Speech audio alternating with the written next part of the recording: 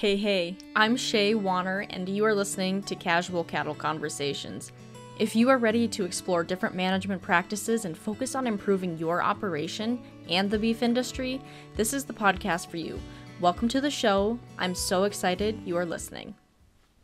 Alrighty, folks, it is Shay here, and welcome back to another episode of Casual Cattle Conversations. Today, we are visiting with Katie Dotterer, and she specializes in teaching ag education language courses, specifically for Spanish and English. So she helps people learn either Spanish or English as a second language in agriculture, which I think is super cool and unique and important as well. So she's very passionate about bridging the language and cultural gap between these different cultures in the ag workforce. And so today we're going to talk about how she does that, as well as what impacts are being seen in businesses and workplaces where this is happening. Now, before we dive into that, I do want to remind you that if you are looking for a speaker for your next event, whether that's online or in person, I am available for the end of 2024 and into 2025 for whether that's a panel, a workshop, or a keynote. I would love to connect and communicate with your audience and be a part of making your event something great. So if you're interested in that, please go to my website, which is in the show notes, and you can contact me there. But with that, let's visit with Katie. All right, Katie, it is a pleasure to be visiting with you today and just learning more about what you are doing in the in the agriculture industry. What you're doing isn't specific to the beef industry, even though that's kind of who our audience is going to be right now. But what you're doing, I think, is unique and very much needed and important. And so to start off, I think I'd really just like to hear a little bit more about who you are and what you are doing today in the agriculture industry. Sure. So thank you first off for having me on here. I love sharing what I do because what I do with others brings me a lot of joy, and it makes like huge, well, maybe not huge, but small impacts, which are fine with me in the ag industry. So what I do is I am trying to bridge the cultural and language gap that we have in the U.S. agriculture industry. I do have an ag background. I grew up on a dairy farm, and that's where I got my first experience with it. And I took the 2 years of Spanish in high school, and it wasn't for me. And I've always loved the Spanish language, by the way. I actually started learning in third grade. That's another story for another day. But yeah, currently what I'm doing, this was a side hustle actually that I started when I was a dairy farmer. And it just morphed into, I decided to take the big risk to make it my full-time career. And so far, I'm glad I did it. So I teach Spanish and English as a second language, both online and in person. I'm actually getting a lot more opportunities right now to do it in person, which I absolutely love, because I think establishing that trust and the relationship with other people is really important. And all of my students are adults. They are in the ag industry. I have taught farmers, veterinarians, pharmaceutical reps, hoof trimmers, you name it, I probably had them. And I have people from all sectors, really, dairy, swine, poultry. I've had some beef professionals, and I'm branching into the produce sectors as well. So you have a dairy background, and you said that's kind of where and correct me if I'm wrong, but that's kind of where your passion for bridging this gap started. Yes, yes. So I was a third generation farmer turned first generation farmer. So my family still operates to this day. They have a dairy in central Pennsylvania. So if you would have asked me in high school, hey, Katie, what are you going to do with the rest of your life?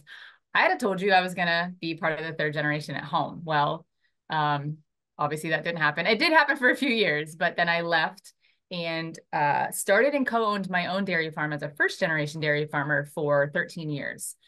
And I had to walk away from it about 3 years ago.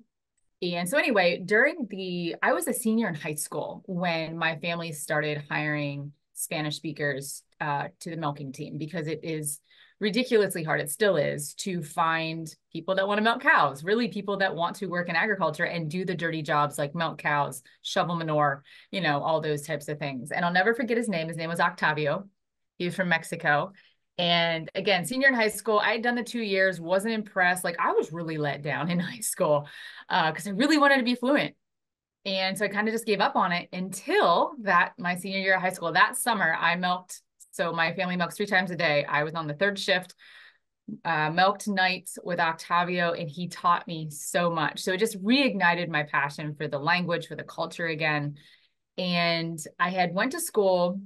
I have a very unconventional educational path. My first degree is in business management and marketing. And then I went back actually in my mid 20s, a mid trying to co-own a dairy, like as a first generation farmer. I remember taking classes in between milking cows, doing payroll, managing employees. I look back and I'm like, how the heck did I do that? But I went back to school for Spanish to become fluent and really study it in my mid 20s. So I was the oldest in my classes, but that's where it started. And then as a first generation dairy farmer, I had my own team. I had 6 people on my team, and 5 of them were Spanish speakers. And it always bothered me when I looked at other farms, right? Like this is not unique to my farm. It wasn't unique to my family farm. There's a lot of the last I looked, there's 70% of the agricultural workforce in the US speak Spanish. And it bothered me that one, they were being treated like second-class citizens just because they spoke a different language, because they had a different skin tone. And this isn't everybody. But it also bothered me that they also got less wages. Like they were doing the same amount of work and they were there the same amount of time as their American counterparts, but yet their wages were smaller just because, again, they were from some part of South America. And so we always talk about, and I do a lot of advocating for agriculture, not so much now because my focus has switched, but we always talk about the gap, right, between agriculture and the people not in agriculture, right? Our 2% versus the 98%. But I was noticing the gap within agriculture, and that was the gap between Spanish and English, that gap between cultures, and a lot of misunderstandings, and unfortunately, a lot of arrogance. So as a Spanish teacher, then I was like, well, why don't I just bring this to agriculture and see what we can do to help bridge this together?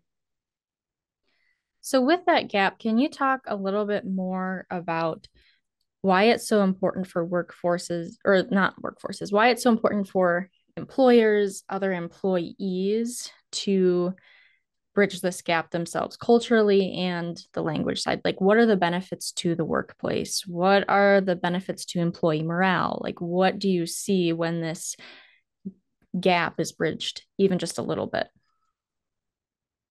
Short answer, respect. Respect is huge on both parts. You will not get respect unless you give respect. And that's really the key and the meat and potatoes of what I do. I can't tell you the best, my favorite part about what I do is the feedback that I get from my students, right? So yeah, I do send out a survey at the end of class to tell me what can I do better, what blah, blah, blah, blah. But the best feedback is the unsolicited feedback when they're like, hey, Katie, here's my homework. And by the way, this happened. So I'm just going to share a small story with you quick, just to kind of illustrate what impact this can make on your team and the people that you work with. One of my students, this was a few years ago, she was a milk tester out in Wisconsin. And she was she was about halfway through my class, and she's like, hey, can you jump on Zoom early tonight? I need to tell you what happened. And I was like, okay. So I did. And she said, so I've been going to this dairy and testing milk for years. And it's a large dairy. It's about 6,000 cows. I go in and do my job. All the Hispanics do their job. And that's it. We don't communicate, nothing. She said, but I took your advice, because we start off with the basics, right? I teach you how to say hello, good morning, good afternoon. It's very simple.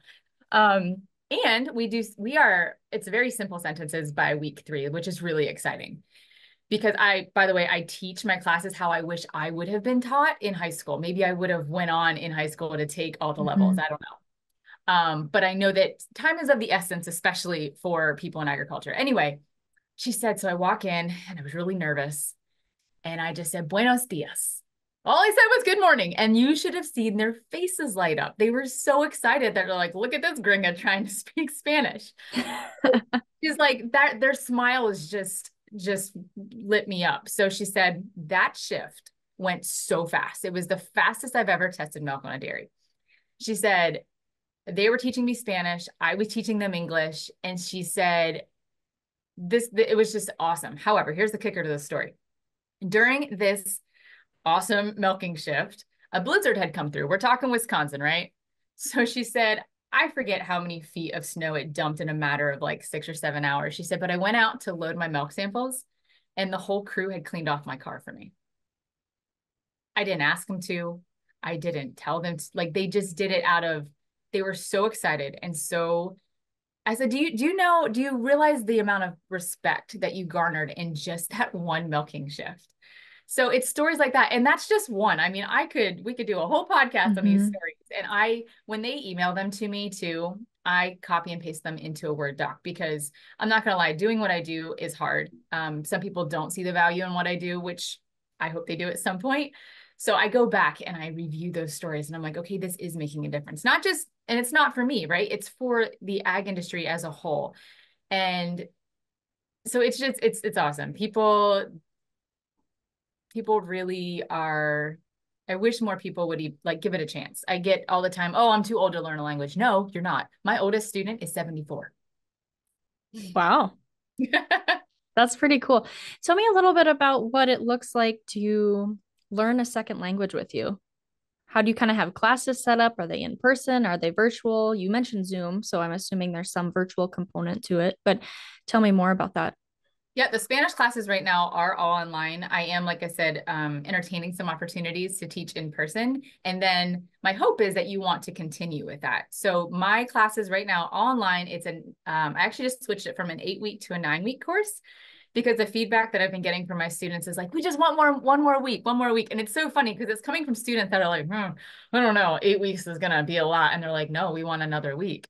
We're learning the basics right from the get-go, right? Greetings, your numbers. We actually practice numbers in ear tag form, right? So I will write ear tag numbers and we will say them like ear tags. So, I mean, these classes, I have written this curriculum from scratch, from my boots on the ground experience as a farmer. So ear tags, we're doing obviously alphabet, but we're putting simple sentences together by week 3. And I'm talking like, La vaca está enferma. The cow is sick. How freaking important is it to know that, you know? Or simple, one of my favorite lessons to teach is prepositions. So if you don't remember what those are, they are to the right, to the left, to the front, to the back, inside, outside. How often, think about it, how often are you trying to explain to somebody where something is located? Oh, hey, can you grab the bucket, I don't know, behind the door in the office? Simple things like that, but you're able to put those together. So there is homework. But I am cognizant of the fact that my students are adults. We have families, we have a full-time job, we travel. So your homework's going to take you maybe 30 minutes. And that's just a homework. Like if you're really into it and you're looking at the vocab and you're memorizing that a little more, which by the way, all the vocabulary is specific to the industry. So right now, like I mentioned, I teach for dairy, swine, and poultry, but I just want people to know because I get this question all the time. Well, Katie, I'm in the beef industry or I'm in the produce industry. Are your classes still going to be applicable? Absolutely. Yeah, we might have a list of like specific dairy or milking parlor terminology, but all the other vocab, like weather vocab, days of the week, months of the year, things like wheelbarrow, bucket, pipe, tank, all of those are used throughout, across all industries, really. So they're very applicable. And by the end of the 9-week course, there is what I call a cumulative assessment. It's my fancy way to say a final exam. But the feedback I get from students, it's like 20 sentences. But we're taking everything that we've learned over those 9 weeks. And when my students are like, oh my gosh, I can't believe I just translated all of these sentences in a matter of 9 weeks. And I'm like, look at you go. See, it's not that hard. Spanish is actually a very easy language to learn. And people don't believe me. They're like, oh, well, you're just saying that because you're fluent. And like, no, really, it's actually easier than English because I also teach English and that's a bear to teach. Do you have more people come to you to learn English or more people come to you to learn Spanish? Right now, Spanish. people are starting to realize that when they learn a little bit of Spanish, and by the way, I'm not asking you to be fluent. I do offer 2 levels of each, beginners Mm-hmm. and an intermediate. But what we're finding is if you take that first step and learn some Spanish, you are going to then motivate any Spanish speaker that you are working with to learn English. So in the past couple of years, as I have made this my full-time career, I've actually had quite a bit of interest and intrigue from the Hispanic community to learn English. So I do teach English as a second language. I'm doing that right now with one farm in person every Wednesday. So I get to teach that tonight. It's my favorite part of the week. And what I'm trying to do though, since there's only one of me right now, I'm trying to create an online program so that I can serve the broader Hispanic community within the U.S. agriculture industry. Do you see, excuse me, do you see like companies paying for any of their employees to learn a second language? Have you seen any of that yet? I have. Some do. I wish more would, because I feel like companies need to realize this is a form of professional development. You are investing in your employees to communicate better. And so the short answer to your question is yes, because companies, organizations are realizing that first person, when they go on farm, I don't care what farm you're talking about, but chances are anymore, that person in charge, that person that you're going to talk to first might not be the farm owner. It might now be the farm manager, or it might be a herds person. And that person just might be a Spanish speaker. So again, it goes back to respect. I get a lot of people are like, oh, they're in this country, they should learn English, which don't get me started on that. But there's nothing wrong with you meeting halfway. And if I can just clarify that real quick of when people say that to me, because I get it all the time. We actually don't have an official language in the US. You can Google it. Google what is the official language of the US? It will say we don't have one. And that is for a reason. We are supposed to be this melting pot, salad bowl, whatever analogy you want to put to it, to welcome all types of people, languages, cultures, whatnot. That's just my opinion on that. But again, just show some respect. Learn how to say good morning. Learn how to say some numbers. It's not hard. Hey folks, if you want to start your own podcast, I will be the first to support you. Podcasts are an amazing method of building up your personal brand, increasing sales for your business, and applying your passion, all while sharing conversations and ideas that matter. With millions of podcasts that are out there today, I want yours to belong to the 50% that are successful, and more importantly, I want you to enjoy what you do. Check my show notes for a link to my website with free resources and different opportunities to help you get started on the right foot. So with that, what tips do you have to maybe either lessen the stress or make it a little easier to learn a second language, whether that's mindset or anything tactical, or just share some tips if you would? One is attitude. You've got to have a really good attitude about it. And the biggest thing that I tell my students is you have to laugh at yourself. I've been speaking Spanish for over a decade now, and I still mess up here and there. Like I'm like everybody else. I have a lot on my plate. Sometimes when I'm in a hurry, something comes out really awful or whatever. But so the confidence I also help you with in the class as well. One of the biggest things I'll tell you if you're looking to learn any language is memorization. So when I went back to school for it, I had to take 3 linguistic psychology classes, which I know sounds super nerdy, but they were super interesting. And that taught me how, as adults, how we acquire a second language versus how we acquire our first language, our L1. And our brains are not fully developed until we're 25. So after 25, and most of my students are, I'm going to say the median age range for my students is like 45, 50. I have, on the younger and also have older, but memorization is key. So I actually, with my class, I already have pre-made digital flashcards of every single vocabulary word that we go over. But I also really encourage students to look at those lists, look at those flashcards, and jot down the ones that you use frequently, and make your own flashcards with those. We are so used to technology and typing everything. I can't tell you, like, the science behind literally writing things out it's going to make it stick in your long-term memory more. So the vocabulary list, I think, can be a little overwhelming, but again, I'm just like, hey, you don't use this word frequently? Okay, cool. Like, don't worry about it. Jot down the ones that you do so that you can remember them better.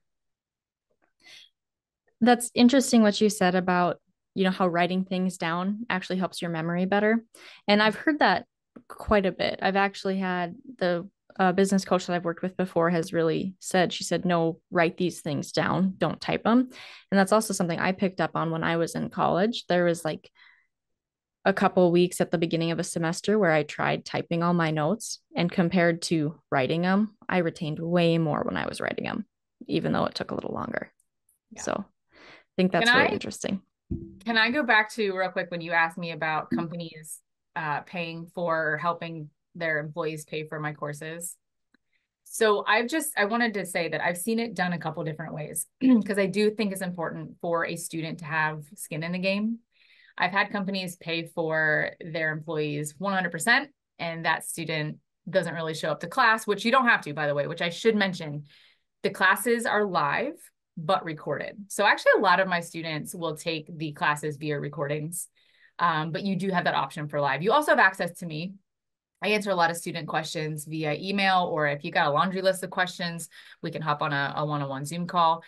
But the companies that have either like pay a portion of it up front for the student, or they have the person pay for it up front and then reimburse them on receipt of that cumulative assessment and the okay for me to say, hey, yeah, this person did complete the work. Maybe they didn't show up live because, I mean, my students are from California to Delaware, so I'm dealing with all the different time zones. So I get it if you can't attend live. But I look at, did you complete some homework? Were you communicative with me? Did you complete the cumulative assessment? Then you completed the course. I also can see on my end what you've opened and what you haven't. So there's that.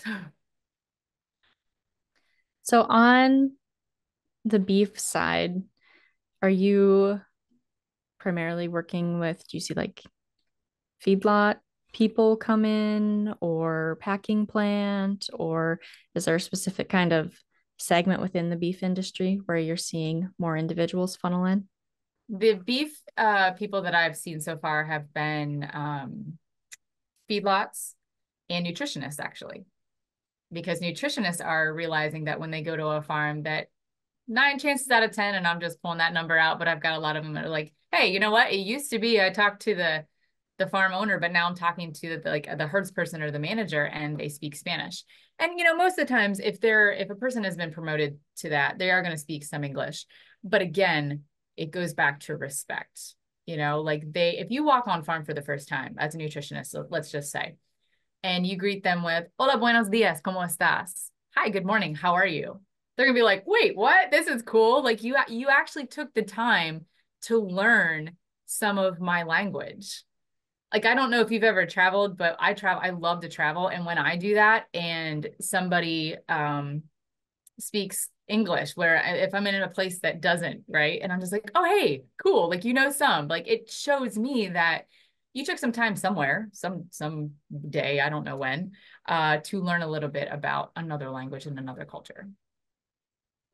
Well, I think, in my case, I thought I took a couple classes in Spanish, and then that actually wasn't quite enough for what I needed for my college degree. So I had to kind of retake all this basic Spanish in college. And I thought, oh, I'm not going to need it. I have my own business, yada, yada, yada. Well, a few years ago in one of my mastermind calls, or I call them rancher minds, but there was a gal who hopped, a rancher from Mexico, and she hopped on, and she could understand English and she could speak some of it. But I think that when that happened, I was like, it would be beneficial if I could communicate better with her before or after or during this call too. And we made it work, but it was kind of one of those moments where, yeah, I thought I didn't need it, but I definitely did. It would have been beneficial. Yeah. It honestly, it's not just the ag industry anymore. I have been in stores just, around here. And actually, this just happened last week. The post office called me. So I live in Gettysburg. The Gettysburg post office called me. I know a lot of people that work there. And they called me and they were like, hey, we have a gentleman here that does not speak any English. We know you speak Spanish. Can you help us figure out what he needs? So I did. I got on the phone with him, and he was looking for a package that just didn't get delivered. And we had a great conversation. So I love that. I love the fact that for me anyway, I can help other people. And that was just a small little thing, right? But he was so like grateful. He's like, thank you so much. Do you teach English? And I'm like, matter of fact, I do. Because he wants, and I'm just going to clear that up real quick. A lot of them do want to learn English. We just haven't given them we haven't really given them really good options. So that's what I'm currently working on right now. But I also just got back from Greece, and I cannot tell you, I was shocked the amount of times that I got to use my Spanish. Shocked. Like I was over there like, okay, I don't know Greek at all. I was trying to learn it, which by the way is a very hard language to learn. But holy cow, the amount of times I got to use my Spanish, it's not just, I don't want people to think you're pigeonholing yourself to an industry or to a country, because you're not. Spanish is actually one of the most popular languages in the world. Awesome. Well, Katie, is there anything else that you want to share today before we wrap up our conversation? Just give it a shot. Give learning Spanish a fair shot, and don't be scared. That's my biggest thing as adults. We need to take some more lessons from children, by the way. Don't be scared. If it's something you've always wanted to do, or you know that it would definitely help enhance the communication, and really, again, I'm going back to respect among your team on farm, let me know. I do 3 sessions a year, by the way. So check out my website, agvocate.com. You can email me if you want more information. And yeah, I love working with all sectors of ag, and I think that's it for now. Awesome. Well, thank you for taking time to visit with me and share your knowledge and encouragement with my listeners. And that's a wrap on that one, folks. If you're interested in learning more about who Katie is and what she does, follow along on her website, or you can email her. I'll include both of those, her website and her email, in the show notes. And that is agvocate, as in like advocacy for agriculture and a play on her name. So that's fun. And you can follow her on social media as well. But with that, remember the best way to support your favorite podcast is to share with a friend and give a review. Have a great day, folks. Happy ranching.